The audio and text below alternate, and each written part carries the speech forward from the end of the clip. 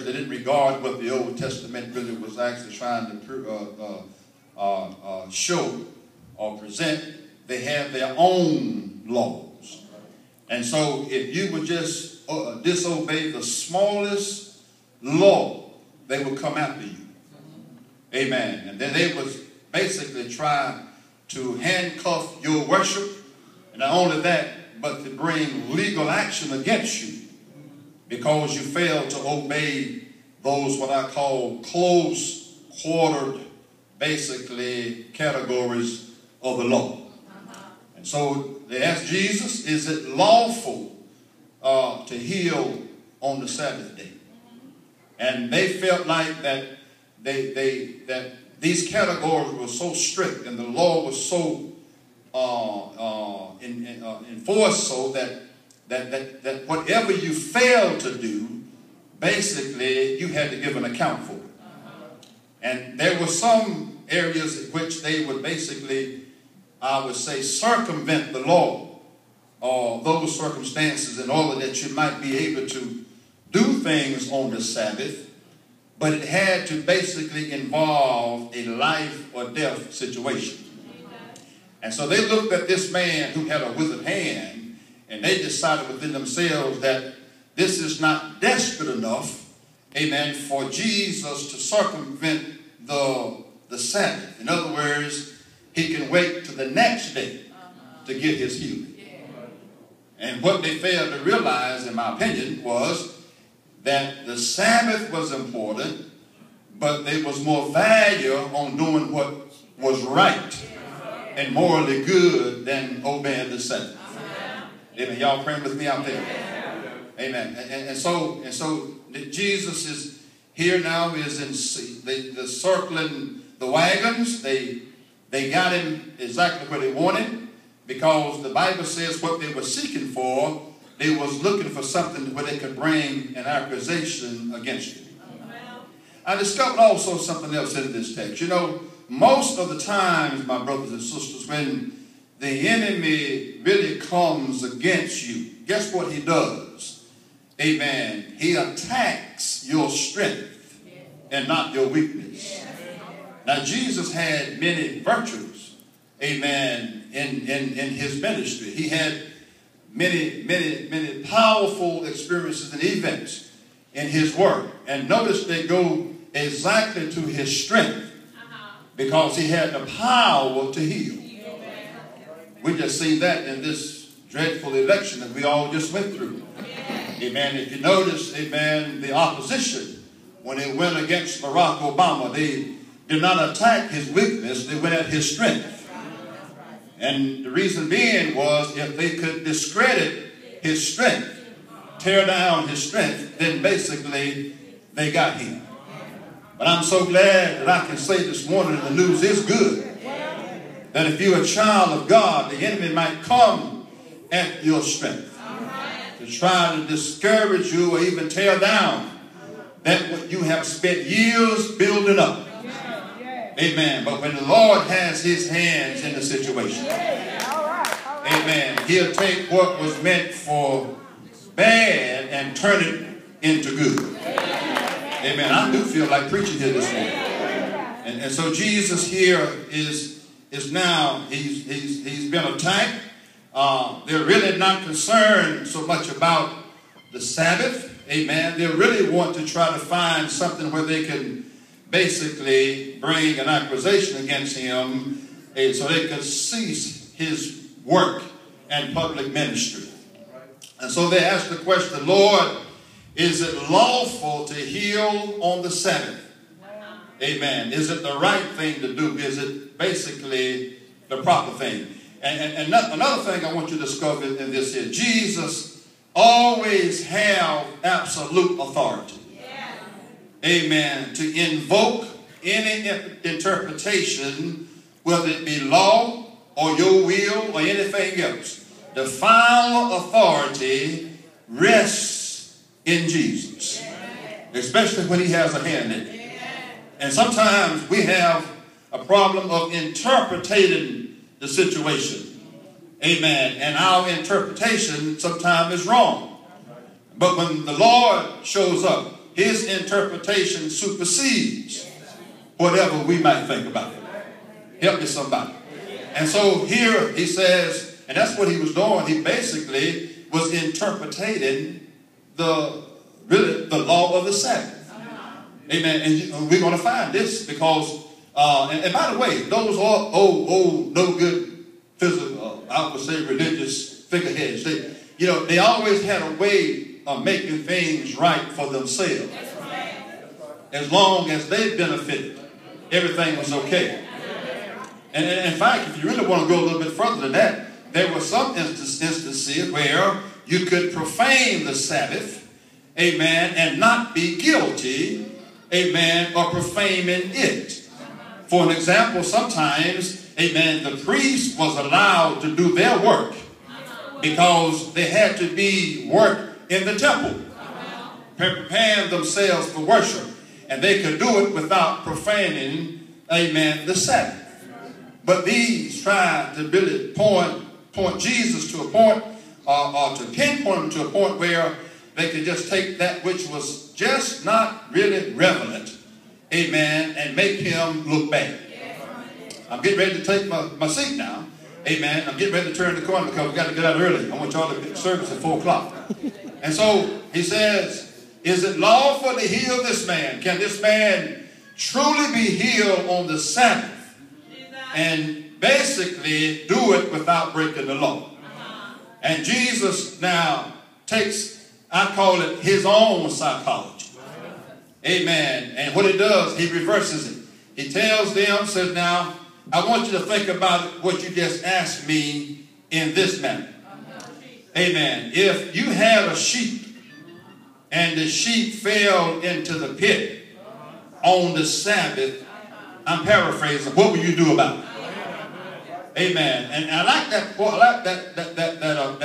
analogy. I like that question that Jesus poses, because now what he's doing, he's getting into something that was dear to the individual. And if you had sheep and cattle, that means you had property.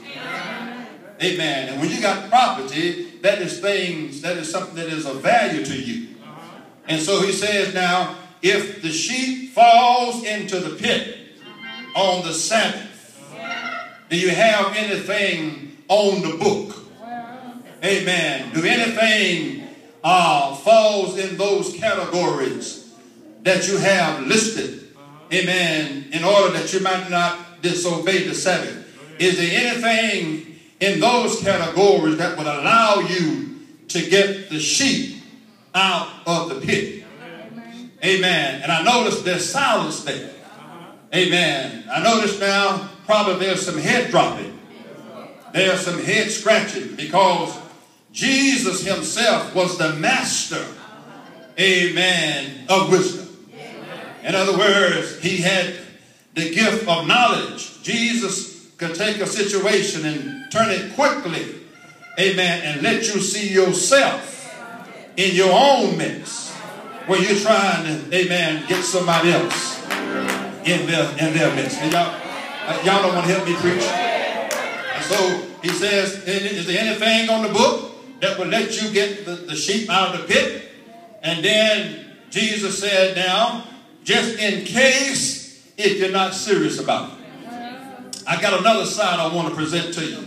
If the sheep can be lifted out of the pit on the Sabbath, amen, amen. And if you can basically let the priest perform his work on the Sabbath. You're so wrapped up in religion and your religiosity that you're just basically going to overlook that which is small and get engulfed in worship more so than doing what is right and the right thing. I want you to know that the sheep is more important, amen, than that the man who has the withered hand is more important than the sheep. In other words, it's more important than your worship. Because after all, the Bible says he has a withered hand. And then we see that Jesus goes on to expand his authority in interpreting the Sabbath. He tells the man, he says, stretch forth thine hand. Now notice now, he's exercising his authority. Not only has he interpreted the Sabbath, but now he lets the crowd know that he has authority over the Sabbath. And let me tell you something in my closing. If you come to church simply on Sunday, amen, just to be seen in worship, or you come basically because it's simply Sunday, then you have missed the mark. Amen. Because when Jesus has a hand, not only in your situation, but in your worship. Amen. You can worship him not only on Sundays, you can worship him on Monday. Can I get a witness? In fact, I'm so convinced about that statement that I'm thoroughly convinced that I don't have to wait Sunday morning for the Lord to have a hand in this worship. In this thing called serving him, you don't have to wait the Sunday morning. Amen. You can get up early in the morning.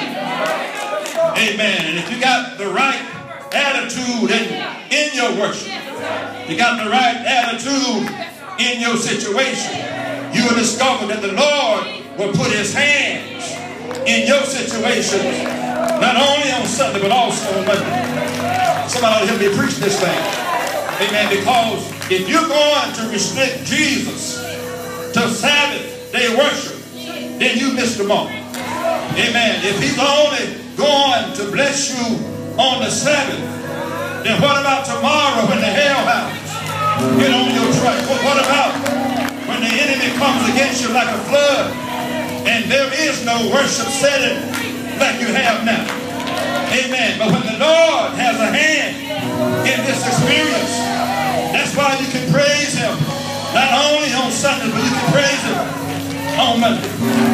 Amen. Can I get a witness here? See, right about now, you ought to realize that you might not get sick on Sunday. Amen. You might be doing good today, and tomorrow the hellhounds might get on your track. But it's good to know that not only does he have a hand in your sickness on Sunday, but he's got a hand in your sickness on Wednesday. Wednesday, Thursday, Friday, Saturday, you can call us. Well, I feel like preaching. Amen. I feel like preaching him. So the Lord said to Jesus, the man says, rise up and stretch forth your hand. And the Bible says that he healed the man's hands on the Sabbath day. In other words, he was made whole on the Sabbath. And the Bible says that when Jesus exercised his authority, when he showed them really what the interpretation of the Sabbath was all about, the Bible says they went out and took counsel against Jesus, how they might destroy him.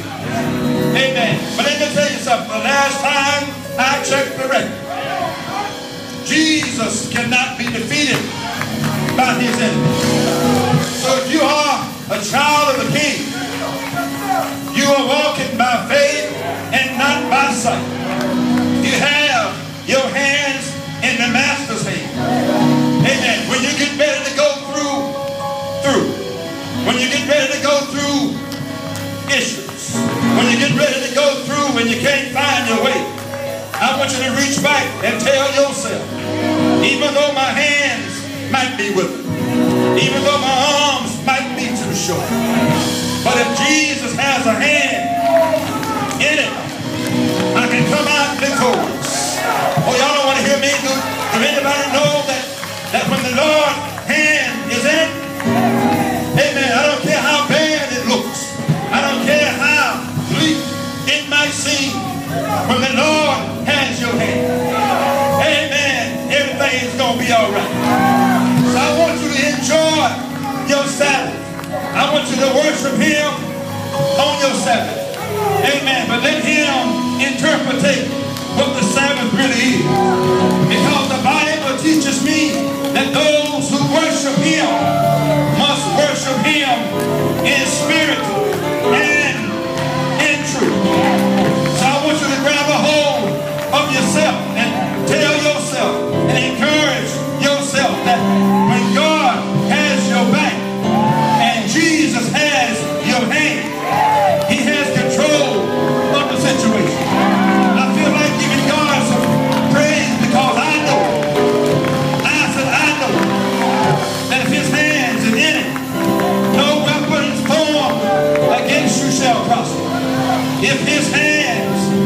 in it, you're more than a conqueror. If his hands is sure enough in it, he will supply all of your needs according to his riches in glory. Amen. Y'all don't want to praise him. Y'all, I don't know what you're looking for, but I'm trying to really encourage your heart that you ought to pick your bad self up.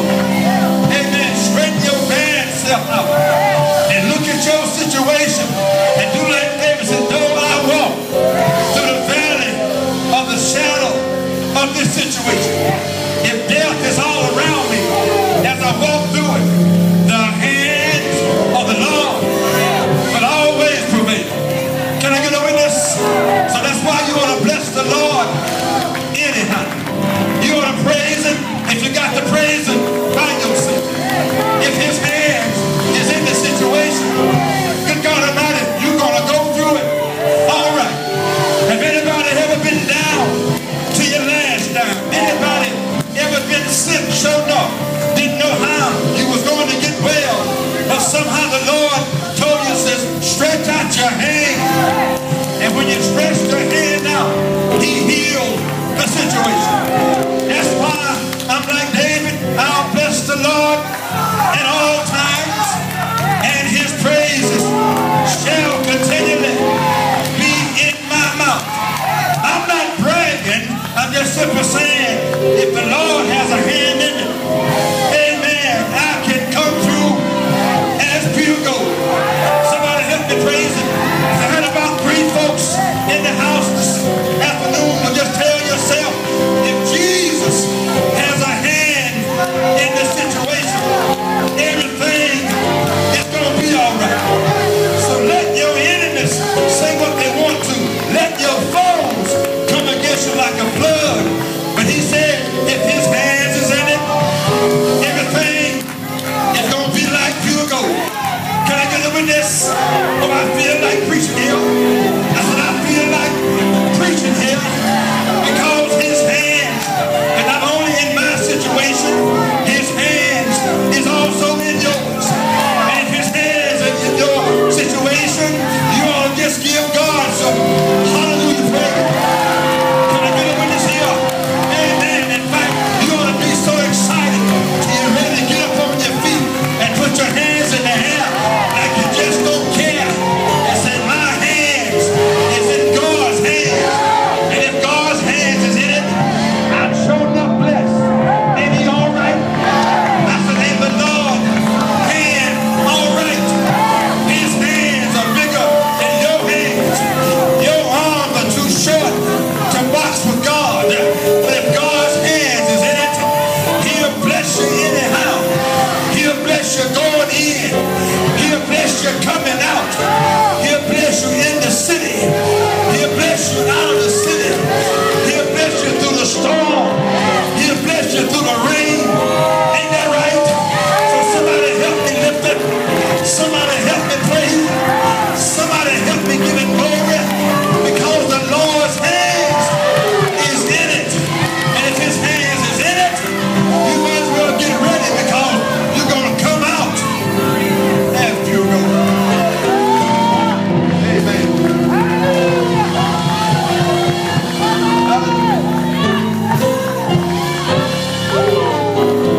So as I close this message, had not Jesus' hands been in this thing, the man would have walked away with a withered hand.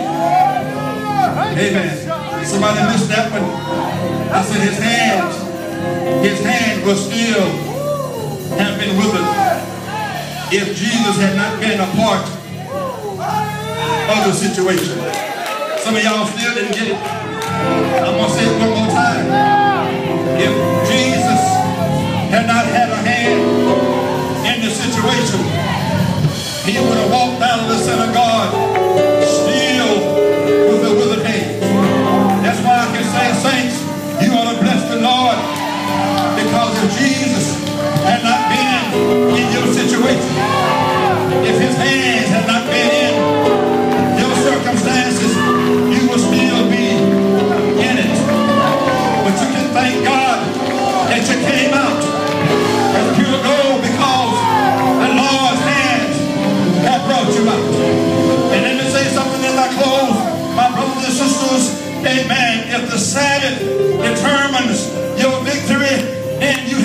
tomorrow.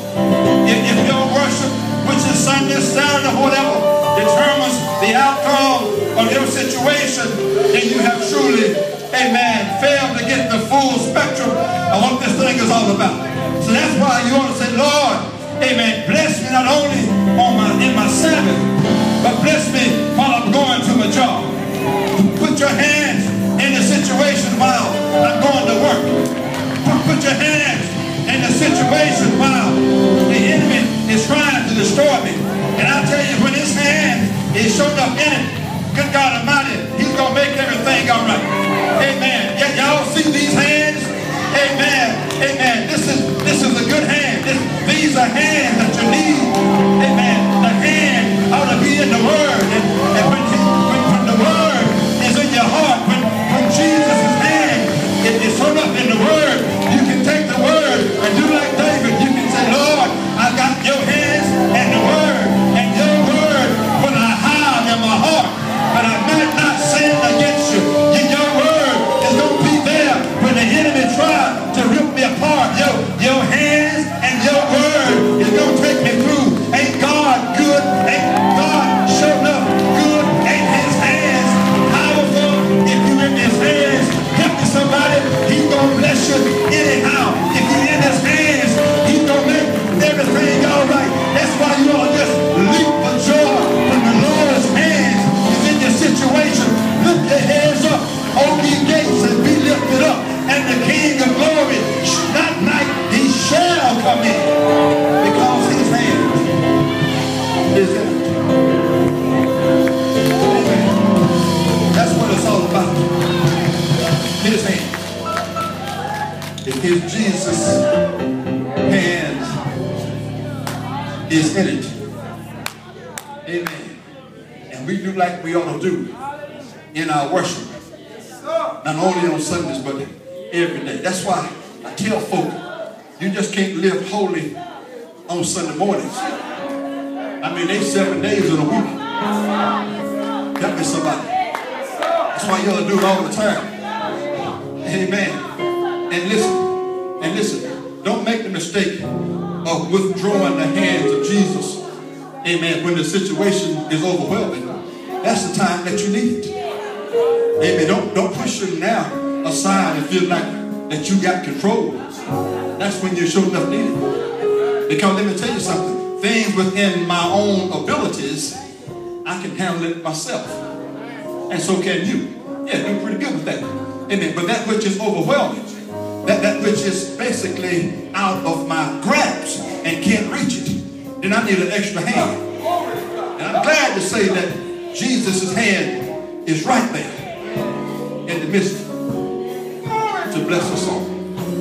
So as I close this message, take a trip back to the synagogue and just look at how they just basically overlooked the fact that the most important thing of the day was not their worship, but that the man should be made whole. That Christ would do good. Because this man, after all, needed his assistance. Amen. So as I close, think about it. Think about it. Yeah. That's why I try to drive this message home, because on tomorrow or Tuesday, you just might need an extra hand. Amen. And I think it's really important that you know not only that you need a hand, but whose hand is in the situation. I got to close, but I want to preach some more.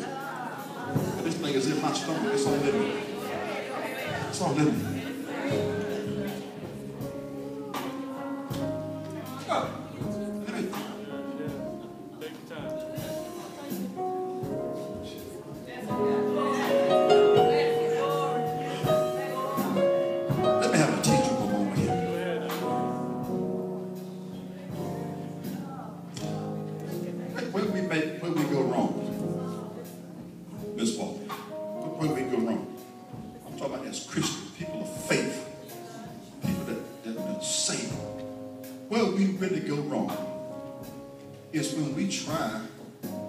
let me see, outsmart is too strong of a word.